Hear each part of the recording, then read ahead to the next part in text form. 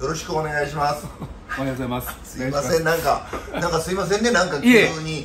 とんでもないです。東のデニムではいつもお会いしてるんですけど、はい、お世話になってます。もう初めてですよね。東の、そうか、木下の時にっていうところですけども、この一人でっていうのは初めてですよね。初めてです。いつもありがとうございます。本当になんか照れくさい感じですよね。そう、なんですか。いつもここ、渡部さんのおすすめのところで、ちょっとまず注文したいんですけど、すいません。庄司さんに合うアイスコーヒー何がいいですかね。お願いします。酸味ある方が好きですか。苦味の方が。苦味がある方が好きです。はい。そしたらブラジル。ブラジルですね。はい、お願いします。じゃあ僕もちょっと苦味があるやつで何がいいですかね。そしたらエチオピアのウォシュトっていう。ウォシュト。わかりました。じゃあはい、ちょっとはい、お願いします。すみません。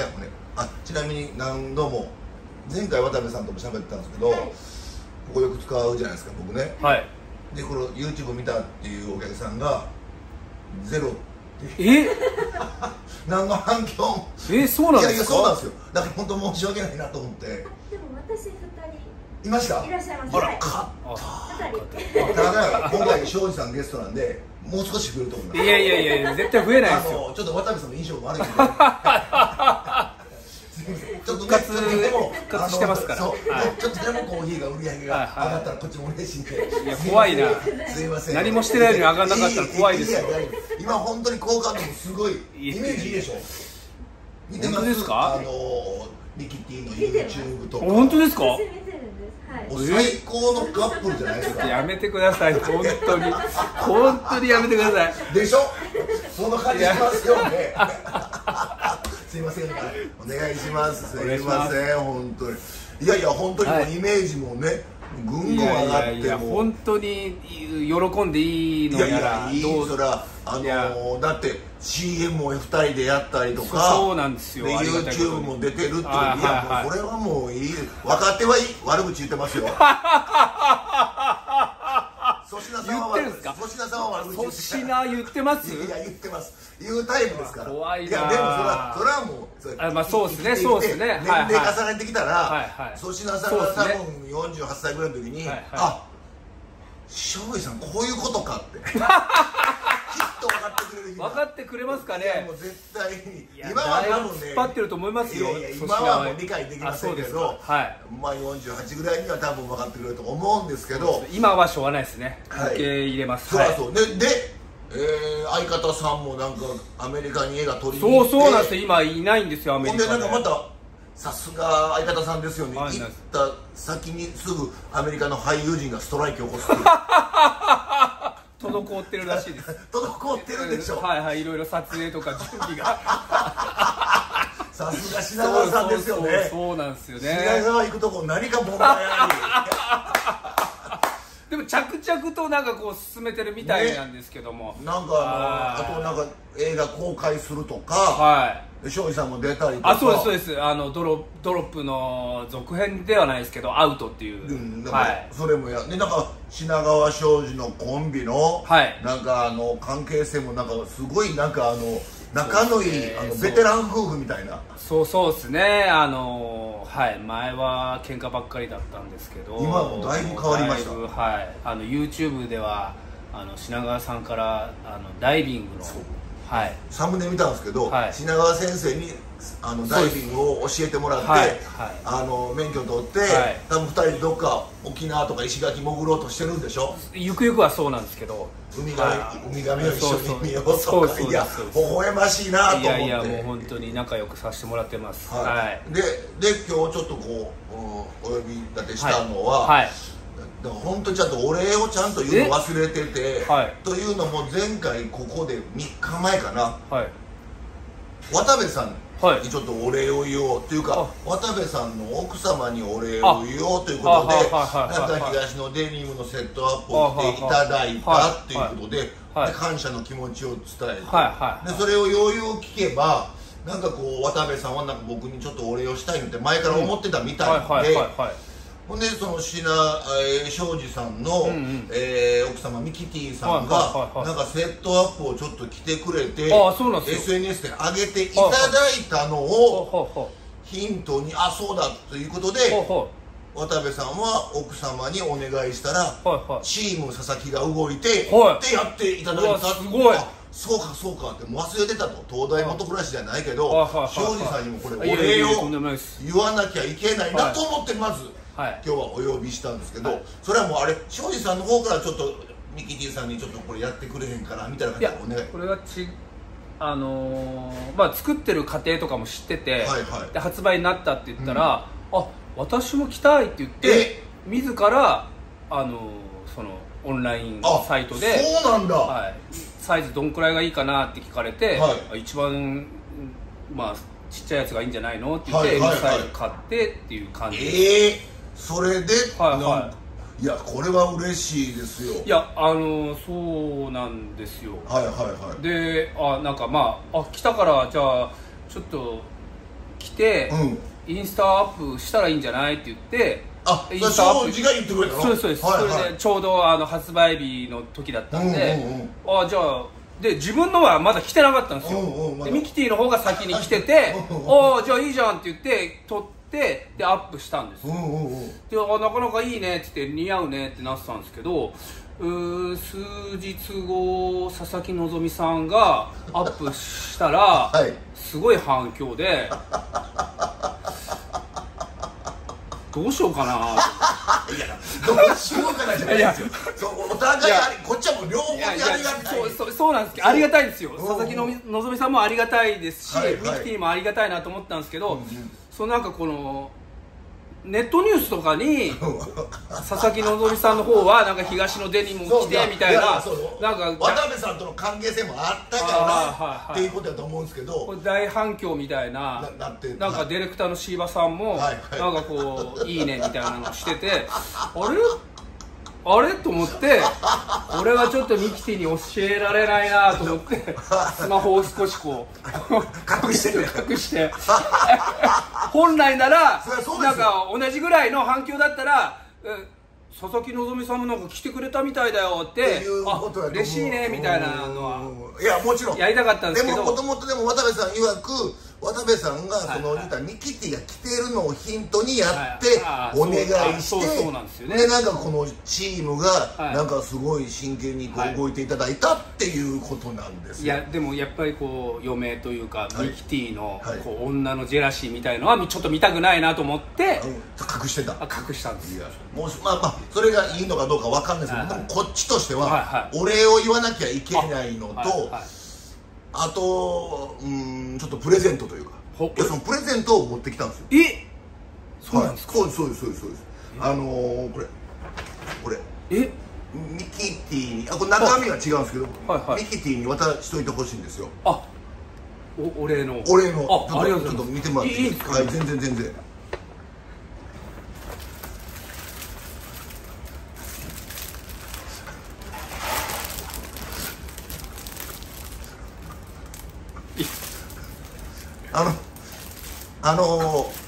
曲はっきり言いますとミキティの YouTube で来てほしいのよ。というのもなんか僕ドッキリグランプリドッキリツイッターフォローしてたらなんか盛況なんですってお台場冒険王でなんか風磨君が言った発言の許せない T シャツがもうめちゃくちゃ完売して入荷しましたとか今品切れですって連日そのニュースで東野顔犬の T シャツの東野の文字が一切ないからすこぶる売り上げが悪いってことがあった時にで前回渡部さんにお会いしてちょっと佐々木希さんにこのねこれちょっと来てインスタ上げてほしいって言ったらすごく怒られて断られたんですよ。ほんでそれは怒られますよ。それは東野デニムのセットアップの後ですか。後ですか。後です。だからお礼ですいませんちょっとおんぶに抱っこで申し訳ないけどこれもちょっと来てほしいねんけどって言ったらすごい怒られて最終的に落としどころは渡部さんの始めた YouTube にグルメのやつで、この、VS で渡部さんのこの回を見た方に、ちょっとコメントが、うんちのコメントが100件以上届いたら、じゃあもう来ますっていうところの落としどころになったんですけど、一応庄司さんもリビングでなんか東野さんがお礼言ってたよって言って、でよかったらこれもなんか来てほしいみたいなこと言ってたよって1回だけ言って「やだよ」ってなるじゃないですか。でその時はミキティのYouTube でよく2人でドライブしてランチ食べるじゃないですか。庄司さん来ていただきたいと。僕が来てていいんですか？もう全然ミキティが来た方が、いやほんまミキティが来た方がいいよ、いいんやけど、多分無理やと思うんですよ。多分無理やと思うし、一回言ってみます。なおかつこれ見せると前半の部分のトークで佐々木希さんとの確執隠してないですよ。隠してない。だから勝手に思って佐々木希さんが着ないのになんで私好きなのかってなるから、これを見せないで上手になんか言ってたよって言っていい時に言ってもらって、あいいよいいよとなんかちょっとこうボケ的なもんで上ジャケットがなんか羽織っててランチついてちょっと暑くなってきたねみたいなんで脱いでっていうならないですよっていうのも、これでもこれ期間限定とかなんじゃないんですか？そうです、期間限定のなんか売ってるやつなんですけど、ブラジルとこれは何です？エチオピアのオッシュドの深入りで。わかりました。結構フローラルなコクも少しある。で苦味も。苦味もある。このブラジルの。ブラジルは結構しっかり苦味もあって、ちょっとビターチョコレートとかナッティーな印象がありますか？ちょっと飲んでいただいてコメント欲しいですよね。そうですよね。すいません、ちょっとコメントお願いします。渡部さんみたいな。無理ですよ。渡部さんめちゃめちゃ上手に3日前ここで言ってましたよ。本当ですか？はい。あ、美味しい。あ、でも苦味というよりも、そのおっしゃったそのチョコレートっぽい感じの方が強いですね。で苦味の方が後に来る感じです。よかったですよ。いいです、いい感じです。いい感じですか？でも僕のは何でしたっけ？深入りなんですけどエチオピアでちょっとフローラルな。ちょっとほんまですか？ちょっといただきます。あ、確かに深入りですけれどもエチオピアなのにフローラルでした。はい。いや言われた通りじゃないですか。たまたま意見ありました。少しフローラルでも苦味もちゃんとあるっていう。なぞったコメントでしたね。いや美味しいです。ありがとうございます。ありがとうございます。っていうことなんですね。そうですね。じゃあ一回ちょっと僕からのねちょっとプレゼントっていう。ありがとうございます。いえ。これ売れてない？いや聞いてないです。もう怖くて聞いてないです。ただその T シャツも並んでるんで、ツイッタードッキリグランプリのツイッターをフォローしてたら、とにかく菊池風磨君の許せないって文字が書いた。風磨君一切映ってないけど文字だけのなんか T シャツがすごく売れてるって連日書いてるんで、こっちもやっぱ東野の顔犬としては、はい、ちょっとなんかね夏休みの言うたらラストスパートでお台場冒険王でね、ちょっとこうミキティの渡部さんのお力もちょっと借りたいなと思って、今日はこれを言ったら持ってきたというプレゼントという。はい、ありがとうございます。じゃあ一回ちょっと言ってみます。すいません。あ、そうしたすいません、なんかいや誕生日渡部さんはね何もくれなかったです。でなおかつ佐々木希さんがなんかタオルいただいたんですけど、渡部さんは何も今回この同じように出会ったんですけど、渡部さんは一銭もお金使わなかったです。そういう気遣いはあんまりできない。そうですよね。飲食店の方には気遣いはできる。もちろんですけど、すいません。これちなみに何なんですか？サーマル T シャツという、ありがとう。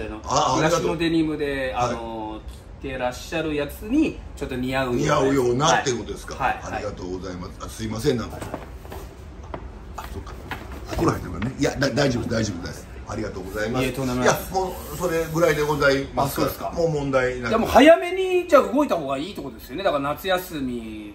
そうですね。だからそのミキティチャンネルの撮影っていうだからなんだったらミキティチャンネルの夫婦の動画は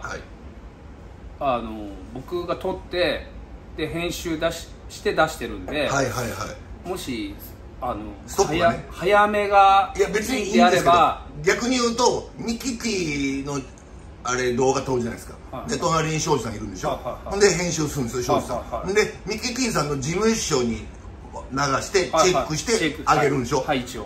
万が一チェックの段階でいやちょっとこれはってなるそれあったらほんまにずっと胸にモザイクかけてきてくださいモザイク事務所の方からちょっとこんな宣伝卑怯な宣伝はやめてくださいっていうクレームが来たんでっていうので結構なんで、わかりました。ほんならまた後日庄司さんが来ていただいて、ミキティがそれもそもそも嫌だったらもう庄司さんがもうただ来てもらうだけで全然、もうリアルに東野さんにこう見せるじゃないですけど、この T シャツを東野さんからもらってきたよっていうのを回しても大丈夫？あ、もう全然なんかお礼とセットアップのお礼とでこれプレゼントって何これってなってでもうファーストリアクションからもうずっと回してみてもいいですか？で一応お願いできればやけどもなんかカップル夫婦でドライブするときにちょっと来ていただけたらこんな幸せなことないとはおっしゃってたっていう。佐々木希ちゃんの話はもうしなくていいです。そうですねちょっとどういうリアクションになるか怖いので。そうですよね。もう好きなのは好きだと思いますけど、そこはやっぱこう一緒のものを着た時の反響の違いみたいなので、俺らの男性タレントには分からない女性タレント同士ってなんかやっぱそこはちゃんと背負ってるもんがあるから、事務所もそうですね背負ってるもんがあるから、そこはちょっとねしない方がいいのかなってちょっと思うんで、本人同士は多分全然何もないけど、やっぱ背負ってるもんがあるから。そうですねいやだからこれ非常に厄介な問題ですけど、俺も喋りながら俺は一体何をお願いしてこれ確かに厄介だなと思って。すいませんがちょっとよろしくお願いします。ありがとうございます。くれぐれもお礼言っといてください。ありがとうございます。